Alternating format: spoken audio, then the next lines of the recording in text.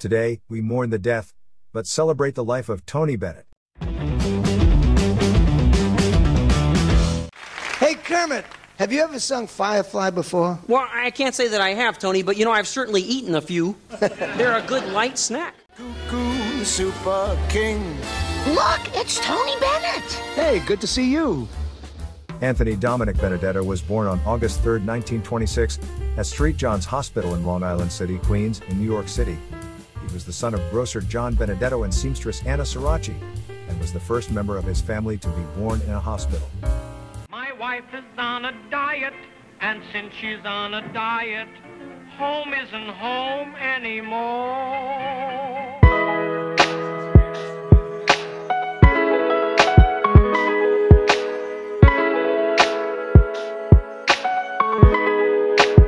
Listening to Al Jolson, Eddie Cantor, Judy Garland, and Bing Crosby, as well as jazz artists such as Louis Armstrong, Jack Teagarden, and Joe Venuti. His uncle Dick was a tap dancer in vaudeville, giving him an early window into show business. An artist with a voice you know in 2 seconds is Tony Bennett. Well, I think Frank Sinatra once said about Tony, he is the greatest singer in the world. I left my heart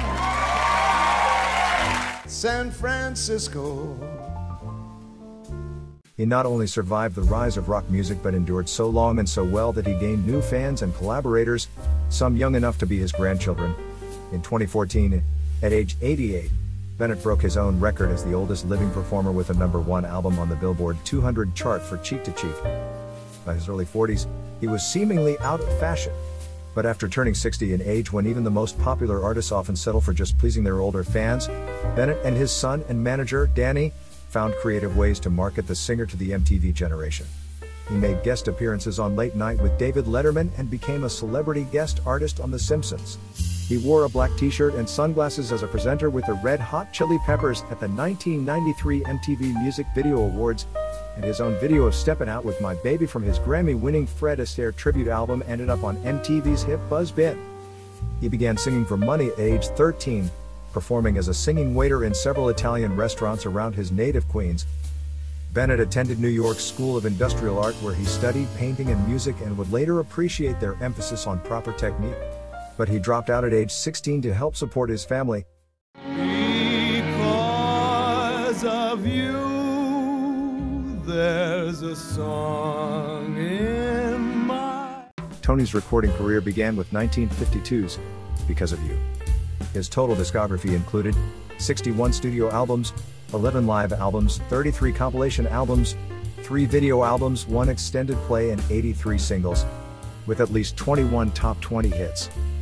On February 12, 1952, Bennett married Ohio art student and jazz fan Patricia Beach, whom he had met the previous year after a nightclub performance in Cleveland.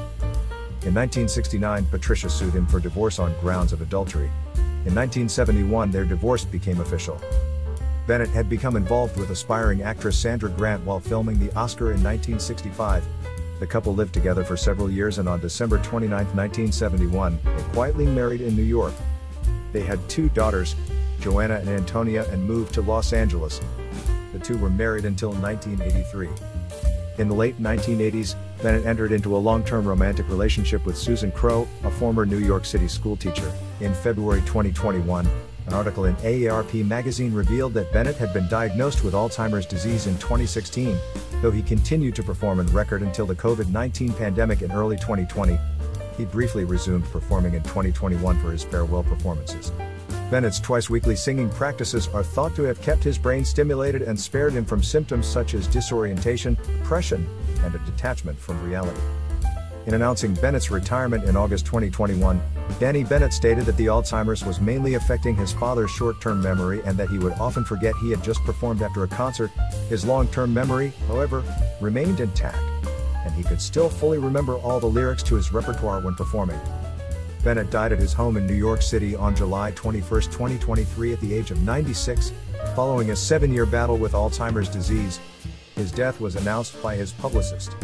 In a statement, his family stated that he kept singing to the end and that the last song he ever sang was Because of You.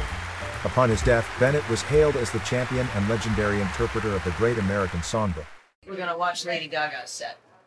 Right. And then you're gonna sing. I've got you Yes, I do. under my skin. That was our look at the life and career of Tony Bennett. What do you think? Were you a fan of the timeless singer? He was one of the few artists from his era to stay relevant up until the very end. He lived a good long life. Tony Bennett. You will be missed. Don't forget to share this video, subscribe to my channel and check out my Carl Vincent Vampire Hunter franchise in the comments below.